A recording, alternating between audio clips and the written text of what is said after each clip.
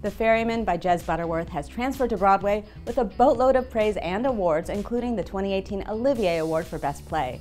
We headed to Sardi's to find out more about this rollicking family and political drama set in Northern Ireland during the Troubles.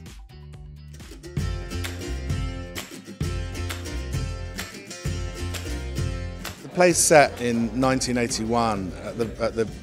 Towards the end of the hunger strikes, there was 10 men who starved themselves to death across the spring and summer of 1981. It takes place in a farmhouse where a family is celebrating a harvest, and I think that just that juxtaposition of the bounty of a harvest and whilst the hunger strikers are perishing one by one struck me as a dramatic context. The Ferryman does have political aspects to it, but I don't think you need to know absolutely anything about it in order to relate to the play, because in its essence it is a family drama and it is a love story.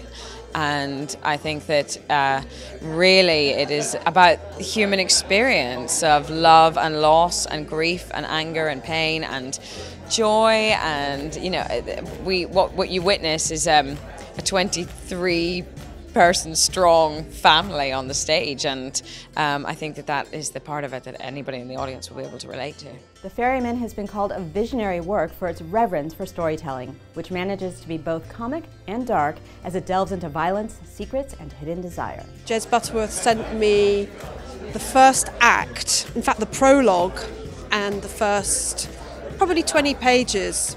I read it, put it down. I sent him a message immediately saying, I think you're writing a masterpiece. It feels like it must have felt when you pick up a great new Tennessee Williams play. I didn't think you'd get the chance to see plays like this very often. It's really sort of, I wouldn't say once in a lifetime, maybe I should say once in a lifetime, but the scope of it, to see a play with this many people, it's a wonderful epic production with sort of a lot of people, up to about 30 of us in the cast. There's animals, there's children. It's extraordinary in scope and in intent and in kind of, the vision of Jez doing it, and I just don't think you get many plays like this, or many modern dramas that have that kind of, that scope to them.